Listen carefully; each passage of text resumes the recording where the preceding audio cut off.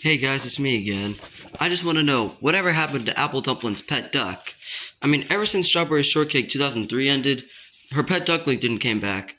Well, I know in the original Apple Dumpling had a pet turtle named Tea Time Turtle, but he was replaced with Apple Duckling, the duck.